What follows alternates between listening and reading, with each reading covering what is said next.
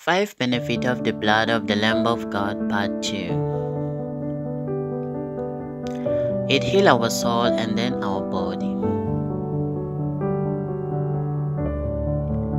In the soul, we have 1 will, 2 intellect, which is the faculty of reasoning and understanding, and 3 emotions. You can call the soul personality also. Sin committed by or against soul wounds the soul.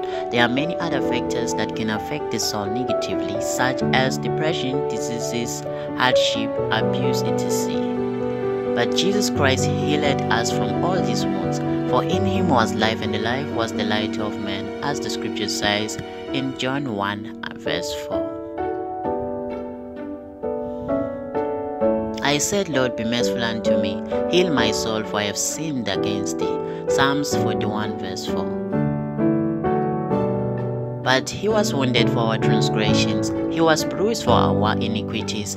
The chastisement of our peace was upon him, and with his stripes we are healed. Isaiah 53 verse 5. Who forgiveth all thine iniquities? Who healed all thy diseases? Psalms 103 verse 3. Pleasant when there is honeycomb, sweet to the soul and health to the bones. Proverbs 16 verse 24. He sent his word and healed them and delivered them from their destruction. Psalms 107 verse 20. Thank you for watching. See you on the next video.